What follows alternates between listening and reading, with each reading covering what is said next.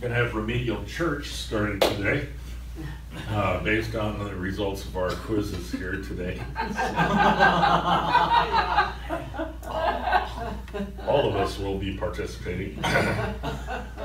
Good morning, church. How's everyone this morning? For those of you who are joining us on online this morning, we have fun here. Come and join us.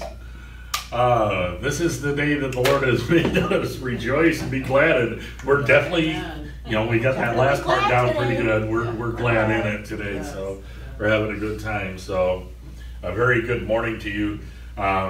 This morning I took the time and we watched David Jeremiah this morning, and he was talking about the millennial period. And he was talking about it from a perspective that I really hadn't heard. But he said, understand that we're only 7 years away. Any day of our lives, we're only 7 years away from that millennial period that God is talking about in there. And that Jesus told us on when we prayed, thy kingdom come, thy will be done. The kingdom time, that 1,000 years, that millennial period, comes after 7 years of tribulation, which follows the rapture. And I never thought about it, that the rapture could come any day.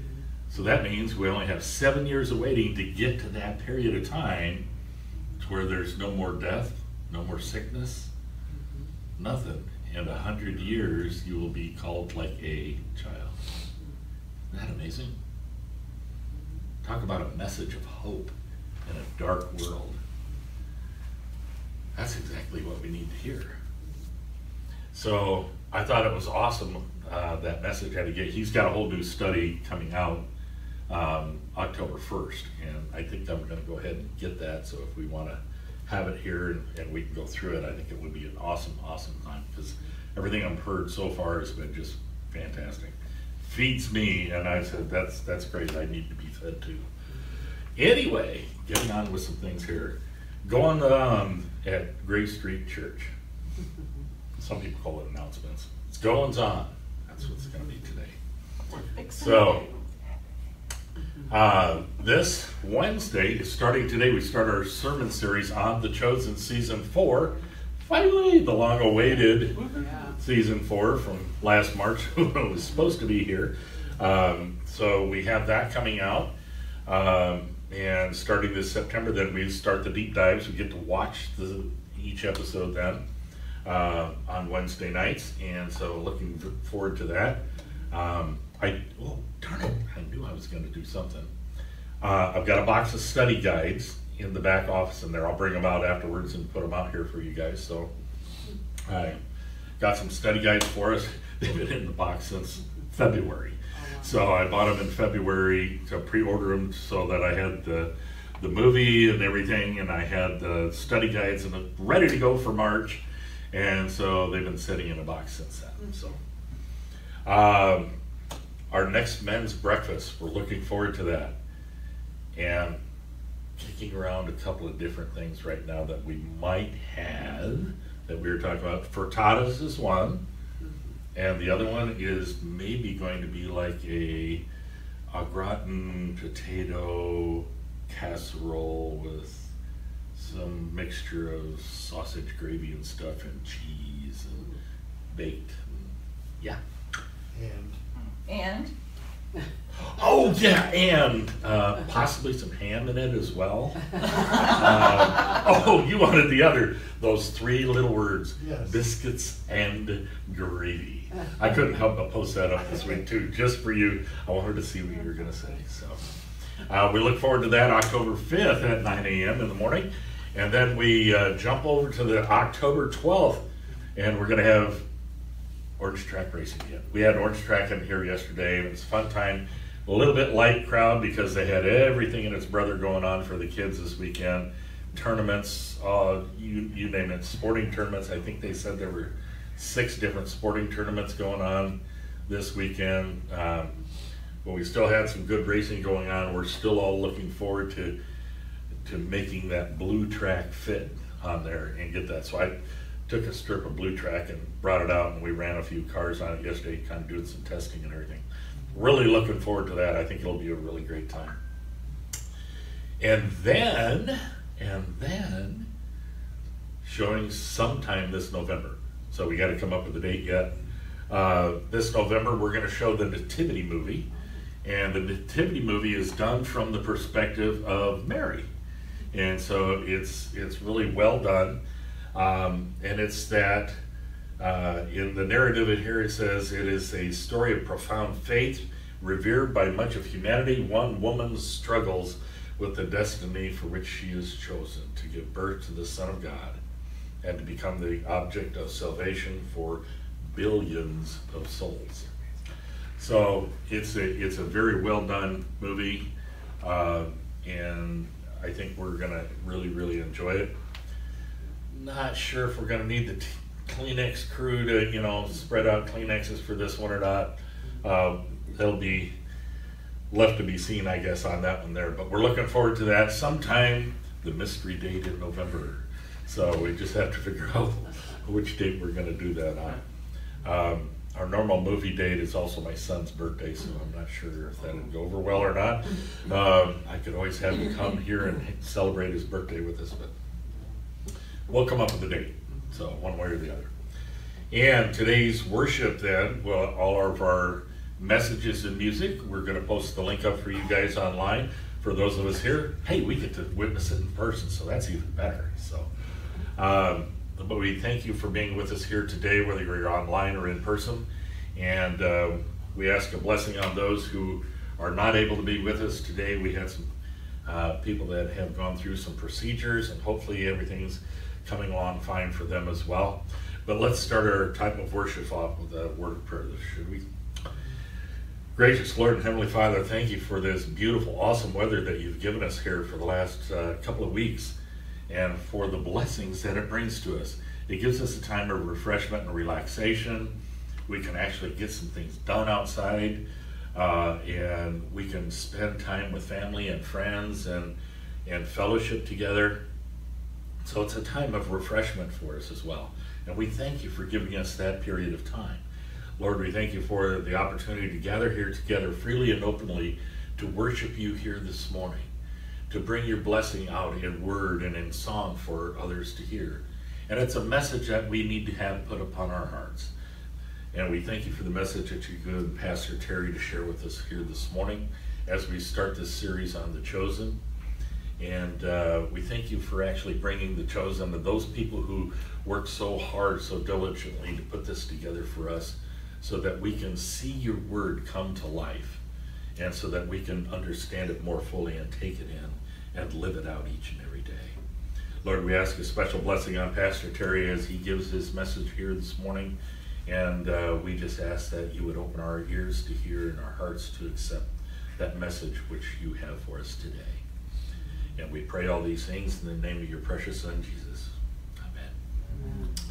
So Pastor Terry has chosen for our call to worship this morning Malachi 4, 5, and 6, and this comes from the NIV translations. See, I will send the prophet Elijah to you before that great and dreadful day of the Lord comes. He will turn the hearts of the parents to their children and the children to their parents, or else I will come and strike the land with total destruction. Wow! How would you like to have that for your morning devotional? Is that the way to start the day, or what?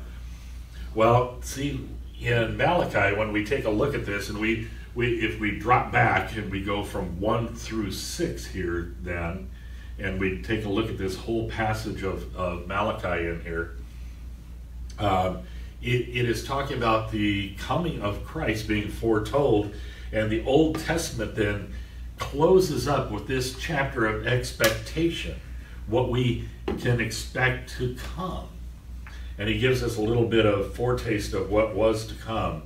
And the Christians play on the English word of Son of Righteousness, S-U-N of righteousness, which equals the Son of Righteousness. In other words, the Son of God is coming to us, which equals then Jesus Christ. The light of the world, Christians are those who know that true light and is now shining in the darkness that cannot be put out. So if we go back let's get back a couple of verses in here, and we take a look at the whole picture, then this really, really comes to play.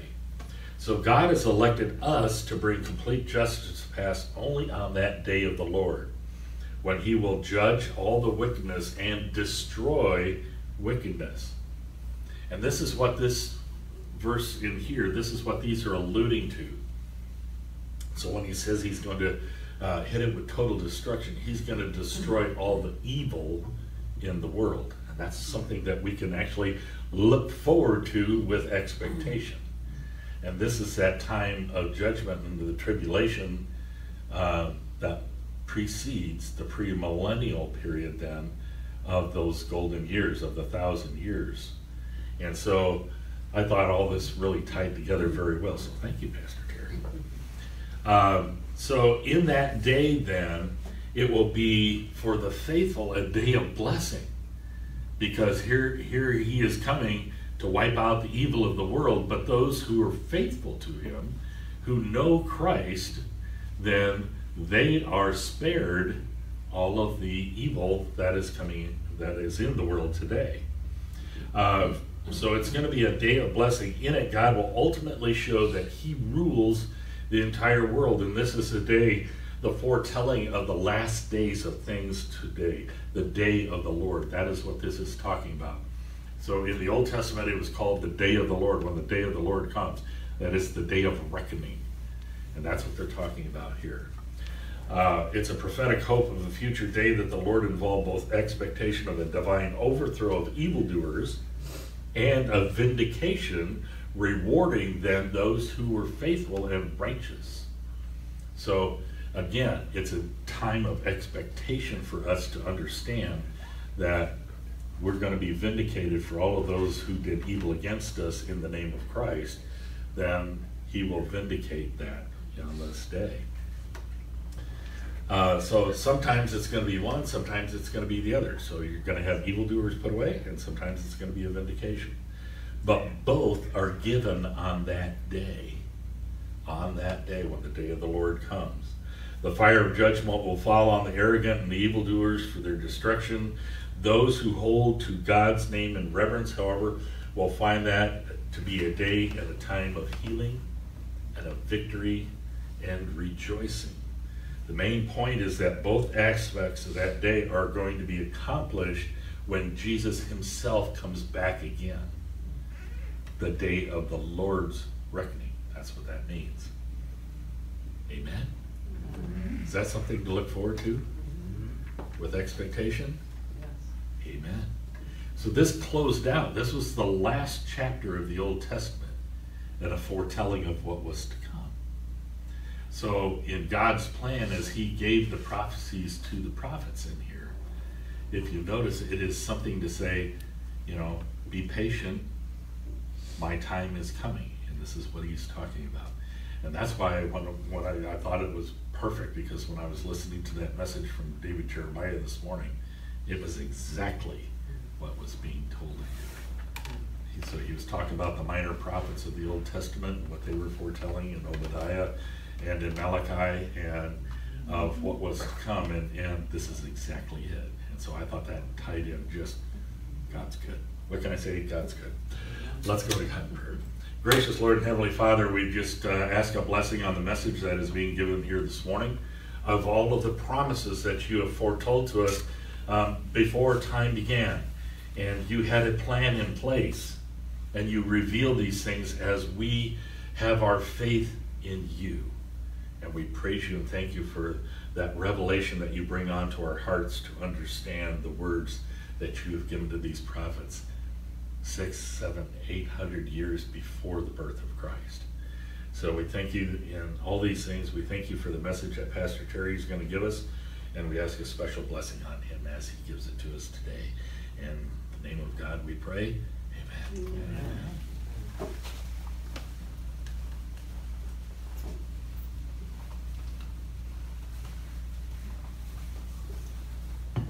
I got a sugar contact high walking by the temptation trail this morning. Well, good morning, church. Good morning. If you're wondering, this is actually a photo of the Jordan River. It was the most peaceful, calming picture I could find that didn't have metal gates in it where they were taking in people would get baptized today. I wanted just a purely wilderness view of it. So that's what we have this morning. Well, this morning's message is called Promises. It is right out of the very first episode of the 4th season. And I got, the first page written and I put Promises at the top. And the first thing in my head was a song from 1983. I always go to music, and if you listen to 80s music, if you're old enough to have done that, or if you're young enough and you like 80s music, you may have heard a song that says Promises, Promises. The entire premise of that song, though, was about one person trusting another only to find out that the other person had no intention of keeping their promise. It's a very sad song. I'd never really paid attention to the lyrics that closely, but when that lyric started popping in my head, I had to go out and check out the lyrics. When we don't keep our promises, we always seem to have a reason. Kind of goes hand in hand with today people just don't like to take responsibility for their own actions. So there's always a reason. It might be their own apathy. So then they have to make up a reason. Might be forgetfulness, or just plain deceit. Here's the beauty of the message in this book. God has never made a promise that he hasn't kept. In this morning's call to worship, we began with the final 2 verses the Old Testament, as Mark told us. These 2 verses came with the promise that God would send a prophet before the Lord returns. John would fulfill the words of Malachi 4, 5, and 6 through the promise of his birth. And this is what Mark read from Malachi 4, 5, and 6. It says, "See, I will send the prophet Elijah to you before that great and dreadful day of the Lord comes. He will turn the hearts of the parents to their children and the hearts of the children to their parents, or else I will come and strike the land with total destruction." No, we're not going to put that on the window. That's not. But there is a message. If you don't know the scriptures, if you're not reading the Bible, if you're not learning the message that the Bible has for you, that last part, I will come and strike the land with total destruction, sounds really like, God is mean. That's, these are the type of things that people who have no idea what God is, who God is, what he's about, what he is doing, they look at that and they say, yeah, no, he's just a bad guy. No. And we're going to find out a little bit more of what that looks like today. See, in Malachi, he lived 400 years before the beginning of the New Testament. The Jews have returned from the Babylonian exile. The temple has been rebuilt, albeit not to its original splendor. But things are still not as they should be. The Israelites are still under the rule of a foreign empire, and it stays that way for hundreds of years. Hundreds and hundreds of years. Long past, when we get to where Jesus is here, even then and beyond, it wasn't until this sounds odd now, but it wasn't until last century, which for me that wasn't all that long ago, that Israel gained its independence, 1948. So not just hundreds of years, but a couple thousand years. The book of Malachi ends with the promise of God making things right. If we jump back a chapter to Malachi 4:1, the very first part of that verse, it says, "Surely the day is coming." Then, silence. And I know most of you probably didn't hear that, but you can see it on the screen. Silence. How many times have you asked yourself, well, God, do you hear me? Why can't I hear you? God's always got his timing and his purpose. But for 400 years, there is silence as the people wait to be delivered from being oppressed. It's been nearly 2,000 years and, well, we still continue to wait to be delivered. Mark was talking about the message that he heard from Dr. Jeremiah this morning, that every day we're potentially one day away from 7 years to the millennium. Every day we're getting one day closer. So what did John the Baptist coming mean? In Luke 1, Zechariah is told that he will have a son, and he's given our next promise. His name. We're going to get into why they named John that here in just a moment, but Zechariah is in the sanctuary and he is praying. And we don't know what he prayed for, but I gotta imagine he was praying for one or two things or both. One was a son, because he and Elizabeth were in their old age and had no kids yet, and two, deliverance.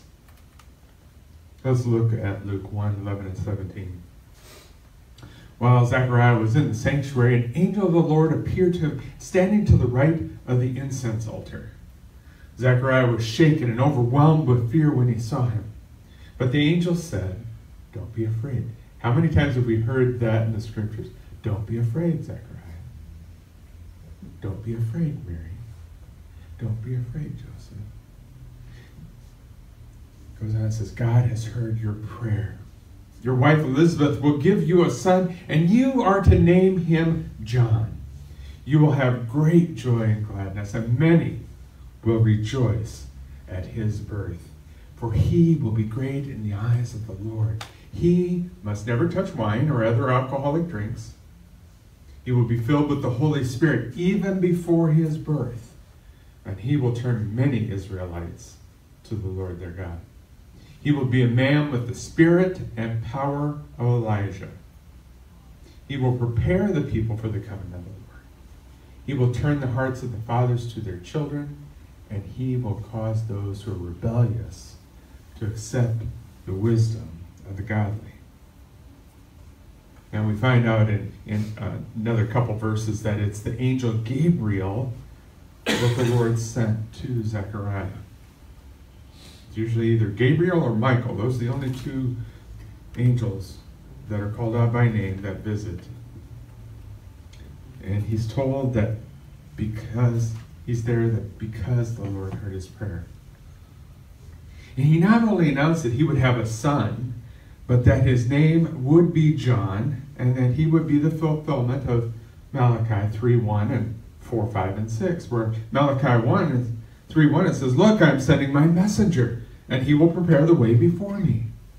Then the Lord you are seeking will suddenly come to his temple. The messenger of the covenant, whom you look for so eagerly, is surely coming, says the Lord of heaven's armies." God had a special plan for John. He'd be filled with the Holy Spirit before he was born.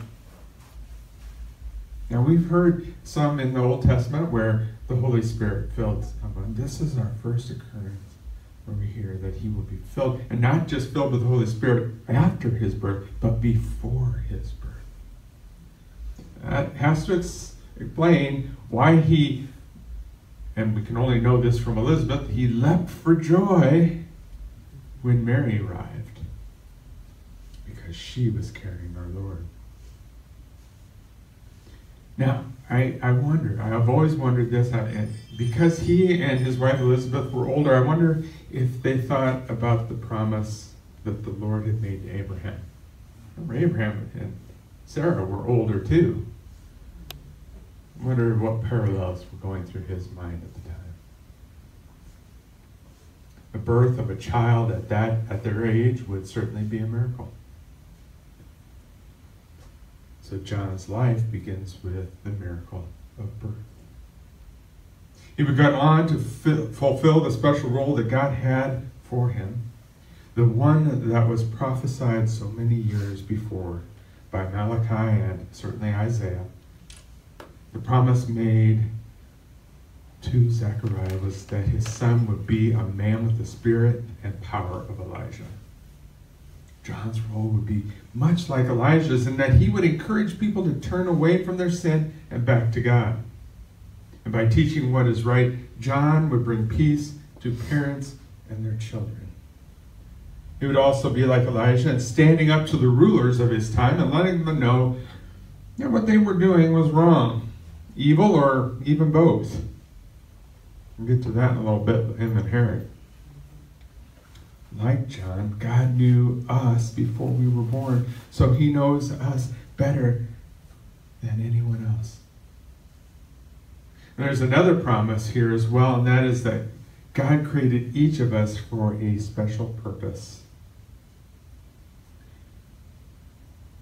And it goes beyond just those of us sitting here watching online and other churches sitting in pews or chairs listening to a message, professing to be Christian.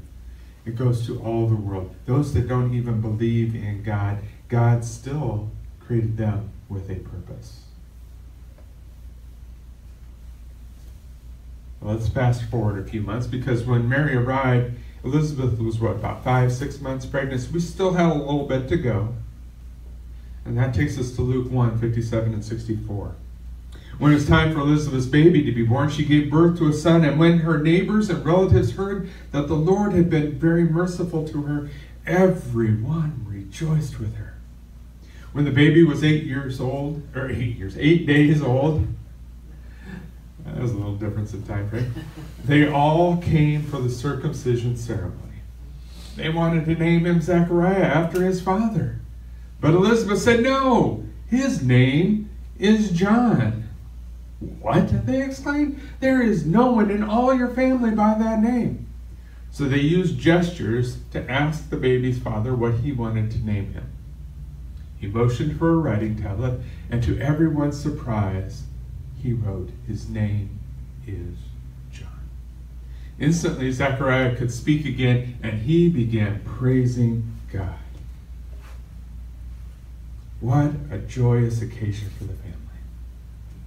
Much like how our family and friends would come to a baptism. It's been a couple of years now since our last baptism, but that was our family, and they just kind of filled up here. They came to celebrate that, and together they celebrated the baby becoming part of God's covenant family. Family lines and subsequently family names were very important to the Jewish people.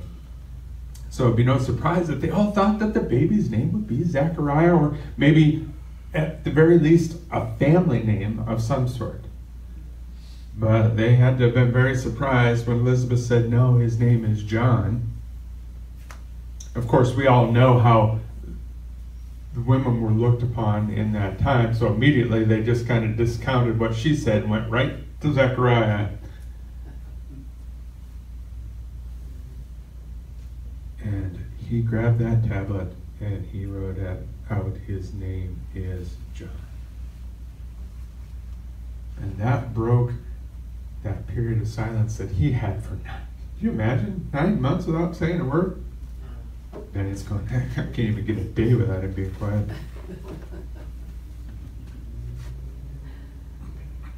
But he praised God for the miracle of John's birth. Unfortunately, we don't know much, if anything, about John's youth. But I would imagine it was spent with God preparing him to fulfill his purpose. What we do know is something that Luke wrote at the very end of Luke chapter 1, verse 80, a long chapter. But he wrote, John grew up and became strong in spirit, and he lived in the wilderness until he began his public ministry to Israel. So really now we have a 24-year or so gap when he appears in the wilderness. That gets us to our next promise. That is his mission. In Mark 1, 1 and 8, it says, this is the good news about Jesus, the Messiah, the Son of God. It began just as the prophet Isaiah had written, "Look, I am sending my messenger ahead of you, and he will prepare your way." He is a voice shouting in the wilderness, "Prepare the way for the Lord's coming. Clear the road for him." This messenger was John the Baptist. He was in the wilderness and preached that people should be baptized to show that they had repented of their sins and turned to God to be forgiven. I love this next part. All of Judea, including the people of Jerusalem, went out to see and hear John. And when they confessed their sins, he baptized them in the Jordan River. His clothes were woven with coarse camel hair, and he wore a leather belt around his waist. For food, he ate locusts and wild honey. And John announced, "Someone is coming who is greater than I am, so much greater that I am not even worthy to stoop down like a slave and untie the straps of his sandals. I baptize you with water, but he will baptize you with the Holy Spirit." John's mission? And my mind wanders when I'm writing these things. I immediately go to the old Mission Impossible TV show. Your mission, if you choose to accept it. He chose to accept it. He accepted his mission wholeheartedly. The thing about his mission is it was not for the faint of heart. John was announcing the coming of the Son of God. Jesus was the promised king of the Old Testament prophecies, the descendant of King David who would deliver his people and rule his kingdom. In stating that John is preparing the way for the Son of God, Mark is also letting us know that Jesus is more than a mere human being, but that he is also fully divine. In ancient times, it was typical for a king to send an envoy ahead of him to announce his arrival and to prepare things for him, so this all makes sense. But it wasn't just Malachi that prophesied John's mission. Isaiah did this as well, as God does. This was actually part of my morning devotional reading this morning. From Isaiah 40, verse 3, it says, "Listen, it's the voice of someone shouting, 'Clear the way through the wilderness for the Lord. Make a straight highway through the wasteland for our God.'" Through his message, John was getting people to honestly and wholeheartedly repent of their sins. It wasn't like this surface level. They were getting in there and they were truly repenting of their sins. And they were moving from looking at life from an earthly perspective to a heavenly one. John's baptism prepared the people to receive the message that Jesus was going to bring. This was the beginning of the spiritual process. That John lived such a humble life, eating locusts and wild honey. I can go with the honey, the locust. The way he dressed. These things separated him from the religious leaders of the time. Because, remember, they all had their ornate flowing robes, and they had different outfits for different occasions, and this whole pomp and circumstance. There's a reason that we don't wear robes and we don't have all that garb, because we're humans too. We want to be of humble spirit like John. In living this way, he showed others that he was unworthy, and he was pointing to someone who was so much powerful than he or anyone else was. His statement in verse 8 that he was baptizing with water, but that one coming, the Messiah, would baptize him with the Holy Spirit, was the fulfillment of Joel 2:28, where it says, "Then, after doing all these things, I will pour out my Spirit upon all people." It is by the Holy Spirit that we are transformed. Jesus offers us the forgiveness of our sins and the power to live with him. Jesus would go out to John to be baptized. Now, if I'm John and I'm by the river here and I see Jesus coming, I mean, remember, he leapt in mom's womb before he was born, if he was very athletic, I could see him doing like a backflip or something, just really super excited, jumping up and down. Look, it's the Lord. He was probably thinking, boy, here comes Jesus. He's going to baptize me. He wasn't aware of what Jesus was coming there for. He was not aware that Jesus was coming to be baptized, which is leading us right into our next point, which is he consented. So let's pick this up from Matthew 3, verse 13 and 17, where it says, Then Jesus went from Galilee to the Jordan River to be baptized by John. But John tried to talk him out of it. I'm the one who needs to be baptized by you. So why are you coming to me? But Jesus said, it should be done, for we must carry out all that God requires. And that's all that John needed. So John agreed to baptize him. After his baptism, as Jesus came up out of the water, the heavens were opened, and he saw the Spirit of God descending like a dove and setting on him. And a voice from heaven said, This is my dearly loved Son, who brings me great joy.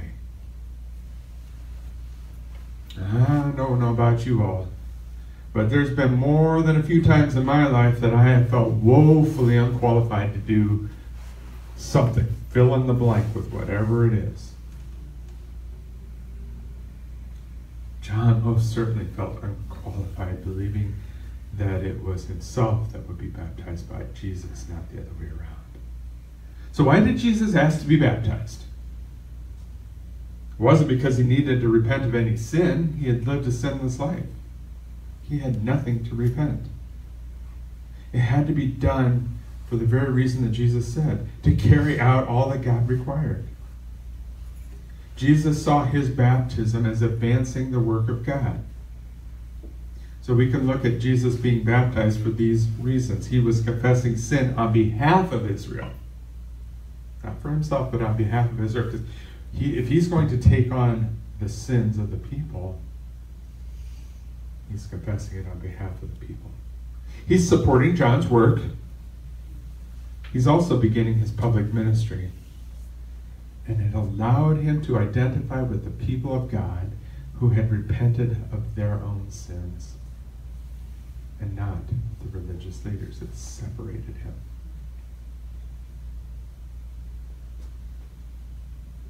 He accepted it in obedience to God, who showed his approval.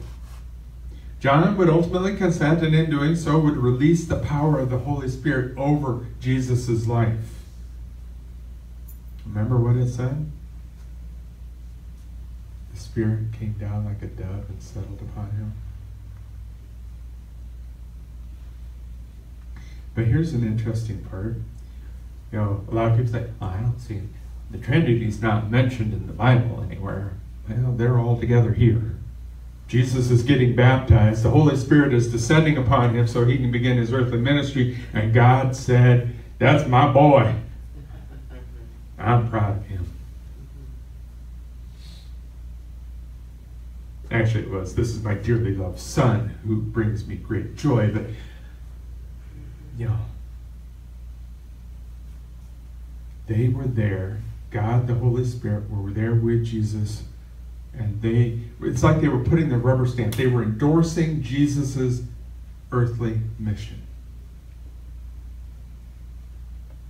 Notice how all the things that John has done up to this point lead to the fulfillment of our final promise for today. He prepared the way. Everything that John did was to prepare the way for the Messiah, for Jesus. And Jesus confirms John's mission later in Matthew, if we take a look at chapter 11, verses 7 and 15. As John's disciples were leaving, Jesus began talking about him to the crowds. Now, this is when John is in jail. Herod's got him in jail. He's probably malnourished, probably doesn't get much exercise, let alone any kind of sunlight, so he's probably kind of wasting away a little bit. And things start playing with your mind in seclusion. And he had started to doubt what he knew. So he sent his disciples to Jesus to say, are you truly the Messiah? Are you the one that was sent to deliver the people? And of course, Jesus had said, you've seen the sick healed, the blind see, all these things that he has done. So this is right after the disciples are going back to John. And Jesus says, what kind of man did you go into the wilderness to see? Was he a weak reed, swayed by every breath of wind? Or were you expecting to see a man dressed in expensive clothes? No, people with expensive clothes live in palaces. Were you looking for a prophet? Yes, and he is more than a prophet. John is the man to whom the scriptures refer when they say, look, I am sending my messenger ahead of you, and he will prepare your way before you. I tell you the truth, of all who have ever lived, none is greater than John the Baptist. Yet even the least person in the kingdom of heaven is greater than he is. And from the time John the Baptist began preaching until now, the kingdom of heaven has been forcefully advancing, and violent people are attacking it. For before John came, all the prophets and all the law of Moses looked forward to this present time. And if you are willing to accept what I say, he is Elijah, the one the prophets said would come. Anyone with ears to hear should listen and understand. It could be said, based on what Jesus has told us, that no other person had fulfilled their God-given purpose better than John had. But what does it mean when Jesus said the least person in the kingdom of heaven is greater? If John was so wonderful, why this seeming contradiction? It's not. See, in God's kingdom, people are already there. His people hold a higher status than anyone who is considered great in the world. John is still in the world. He's talking about the kingdom of heaven itself. So we got to remember that Jesus is looking and speaking about these things from God's point of view, not ours.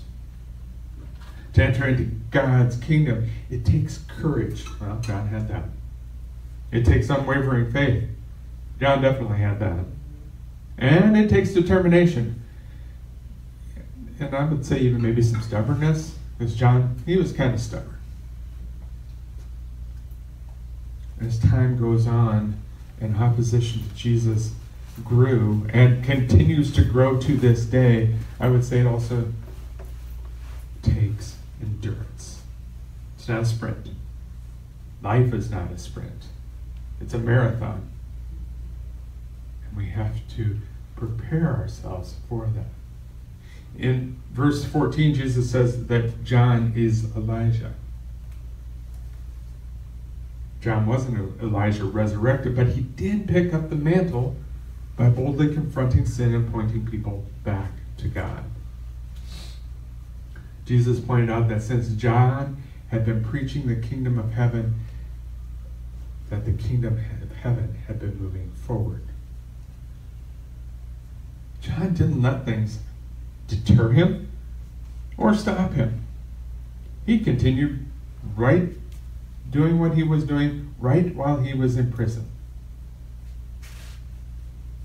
And while John's life was cut short when Herod had him beheaded, his influence continued through that time and even to today, because it was him who heralded in the kingdom of heaven. He prepared the way for Jesus. He didn't let anything get in the way. And he always kept his heart focused on the Messiah.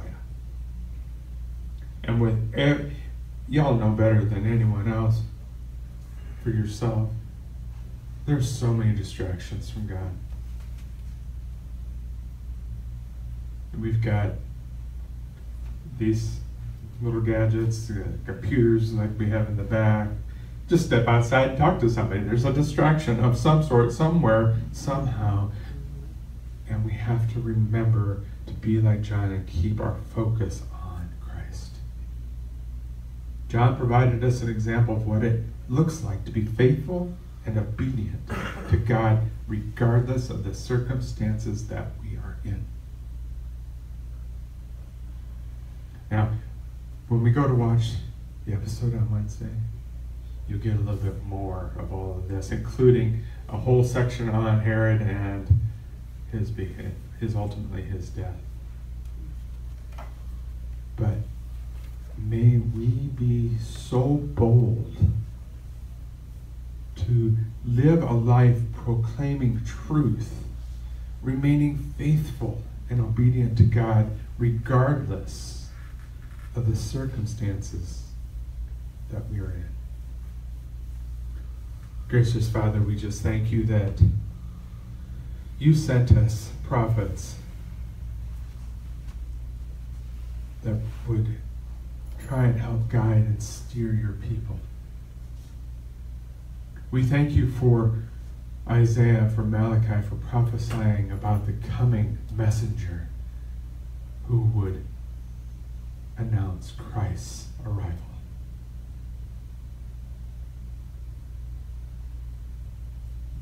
In my mind's eye, Lord, I can see Jesus as he returns, coming in out of the clouds with his army, your army. But I also know that it will happen in your time. And while there might be periods of silence, there may be circumstances that try to pull us away from you. The enemy may put doubt in our mind as to whether we're truly fulfilling our calling. Whether that calling is preaching and teaching your word or just loving on our neighbors and our co-workers in the way that Jesus would, so that they can learn and want to know the hope that we have. Thank you for always fulfilling your promise, Lord. In Jesus' name, amen.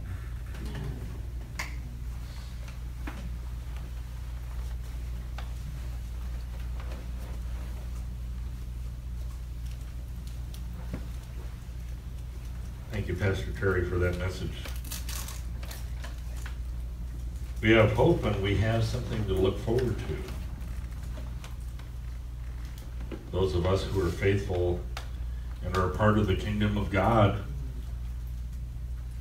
what did that passage tell us? That we are of the kingdom of God are greater than John the Baptist. And what did Jesus say? As he sent his disciples out, that we will go into the world and he will give us his power and his strength to do things even greater than he did. Promises for us as we enter into the kingdom of God. We still got work to do. We got work to do before we get there, but we're still going to have work to do after. But can you imagine what a wonderful world it's going to be, and what a wonderful work it is to be able to do that? So we have promises, and yes, all these things came to pass, and John was beheaded. You can't really look forward to that. But you know, he is standing there with God because he fulfilled the work of God here, and God's promise stands true, that he will join him in paradise. That's the same promise he has for us today.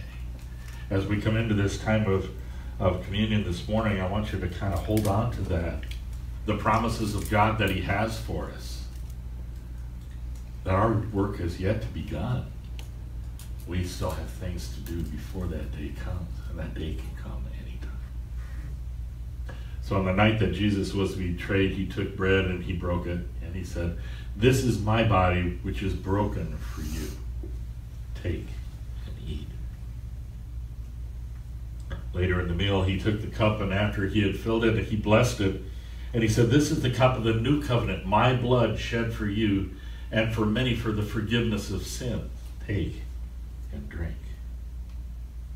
In doing that, we participate with Jesus in his sacrifice and in his suffering.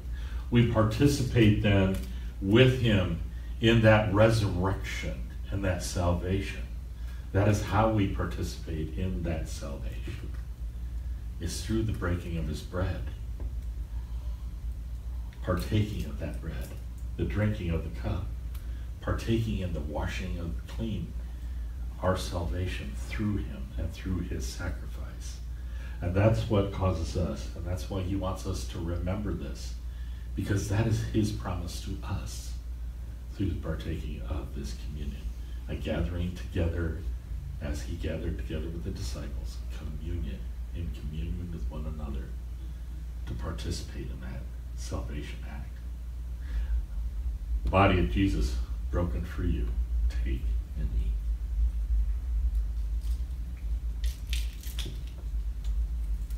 The blood of Jesus shed for you. Take and drink.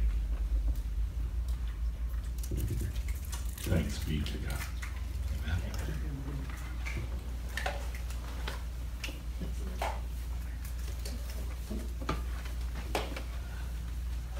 Good morning. Good morning.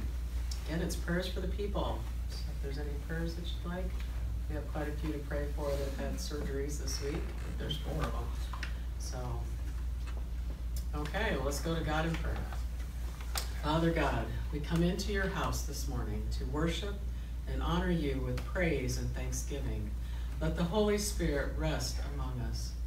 As it states in Psalms 144:2, he is my loving God and my fortress, my stronghold and my deliverer, my shield in whom I take refuge. Psalms 91:4. He will cover you with his feathers, and under his wings you will find refuge. His faithfulness will be your shield and rampart. Psalms 91:1 and 2. He who dwells in the shelter of the Most High will rest in the shadow of the Almighty. I will say of the Lord, he is my refuge and my fortress, my God in whom I trust. Father God, help us to be a people that will trust in you for all things, great and small. For you, O God, are in the details of our lives. Our bodies are not hidden from you, for you formed us in the secret place. You know when we lie down, you know when we rise. You perceive our thoughts from afar. There is nowhere that we can hide from your presence. You are faithful, so help us to be faithful servants to a living God. Father God, we lift up Chloe, for she had a tonsillectomy surgery on Friday. God, we lift up Lynette to you, for she had surgery on her left foot Thursday. We lift up Jessica Montgomery for emergency surgery on her gallbladder Tuesday. And Father God, we lift up Rich Wayton's wife for breast cancer surgery Monday. We pray for your healing power. May the Holy Spirit rest upon all of those that have had surgery, to comfort them through the pain. May the blood of Jesus that was poured out wash them and cleanse them from any infections. May your bodies heal quickly in the mighty name of Jesus. And may you praise God for what he is doing in your life and how he is taking care of your every need. I lift up all who have cancer, mental illness, or COVID, or broken bones. I pray for healing and comfort, people to help you through the trials you are in. Psalms 23:4. Even though I walk through the valley of the shadow, I will fear no evil, for you are with me. Yahweh Rapha, the Lord who heals, will hem them in on all sides to guide you through to restoration. For he is our mighty God who saves us from the evil one, who comes to seek, kill, and destroy our bodies. But God is our refuge, the God in whom we trust. Father God, we lift up our children and grandchildren to you. If there is any evil way in them, if their hearts are like stone, I pray you will guide them on the path of true righteousness and replace their hearts of stone with a heart for you, O God. Oh, a heart of compassion and willingness to learn your decrees. Help them to learn and follow your 10 commandments so that you will be with them when the days of trouble come. For our homeless population, Lord, We ask for a willingness of heart to move and act to help themselves up and out of their current situations. Bring people that can guide them along and bring good news to them. Give them hope for each new day.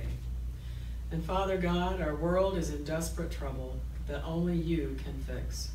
We ask, Father, that you open the eyes of all in America, that people would ask for your guidance in the upcoming election before they vote. Help us to see and vote according to your will for America, that we may have peace in our land for another 4 years. For you alone are God, and you alone have the power to save our country, or let it be destroyed. You let your will be done in this land of the free and the home of the brave, as we call ourselves. Please forgive us of our transgressions and bring us back to you, Almighty God. In Jesus' mighty name and precious name we pray. Amen. Amen. Praise be to God. Amen.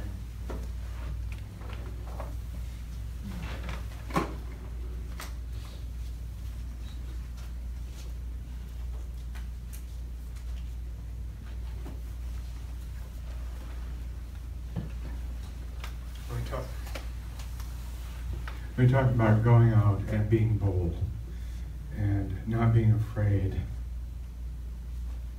Yesterday I got here to get ready to finish up a couple of little minor details for Orange Track, and one of our neighbors across the way had arrived to get something going at her place of business. Now, for a little background, she and I are a little bit on different sides of the spectrum on our political beliefs and some of our religious beliefs. She believes in God, she believes in Jesus. But I've seen her getting attacked by people online. And she's a friend from work. I've known her for 12 years now. She doesn't work there anymore, but God kept going, come on. You ever watched the person trying to walk their dog, or the dog trying to walk their human? Or it's like they're pulling, God was pulling me in, and I saw her come out of the building, and so I walked out across the way with my coffee, and I had a conversation with her. I said, you know, I've seen how people treat you. I've seen people attack you for your beliefs and for some of the things that you believe in. I said, as a Christian, not as a pastor, but as a Christian, someone who truly believes that Christ is my Lord and Savior, I'm sorry. Because that is not how a Christian treats another human being. We should be speaking truth in love, not in dripping with venom. And then Mark, as we were doing communion, he said, standing on the promise of God. And so, first thing in my mind, and I'm not a big hymn guy, but the first thing in my head was, standing on the promises of Christ my King, through eternal ages let his praises reign. Glory in the highest I will shout and sing, standing on the promises of God. Ouch. Wow. I got chills thinking about it. And so whatever was in my mind before to come up here and say as we close out this part of our service is gone. But God makes promises. And he keeps promises. I have yet to... He's promised to send Jesus again. Based on his other promises, I know he is going to do what he said. We used to say it somewhere that I worked, past performance predicts future performance. God's past performance is that he honors his promises. So in the future, I know he will honor his promises. Let us be bold in our faith. Father God, thank you once again for the promise that we have, for the hope that we have, knowing that Jesus will return in your time, and in your way. In the meantime, Father, give us the endurance, the courage, the faith to be obedient to your call on our life, no matter the circumstances that we're in. As we leave this place, Lord, let us not forget the message that you had for each one of us, Father, because that message that you had for me as I'm writing this is probably meant very different from the message that someone else heard. But it's the message that you had for me, and it's the message that you have for them. Thank you that you are able to work in that way, Father. In Jesus' mighty name.